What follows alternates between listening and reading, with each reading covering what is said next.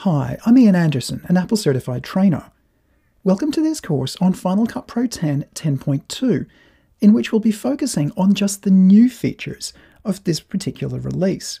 This course is meant to be viewed in combination with the other existing Final Cut Pro 10 courses, so while we'll be looking at the new 3D text features and at the new color correction features and at the new ways you can apply masks and other things, we're not going to be replacing the existing Final Cut Pro 10 courseware. Instead, watch the existing courses and then come back to watch this course to see what's new and see what parts of the interface have changed, as well as which new features you could apply to your videos and workflows. Now, if you haven't upgraded yet, be careful.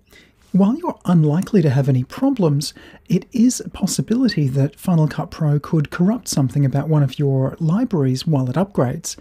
Or you may have a plugin which is simply incompatible with the new version. Now, if you want to be super careful, make sure you've got duplicates of your libraries and that you've got a spare copy of the old Final Cut Pro application. Now, with that note of caution aside, and you may have upgraded already, let's get started with the rest of the course.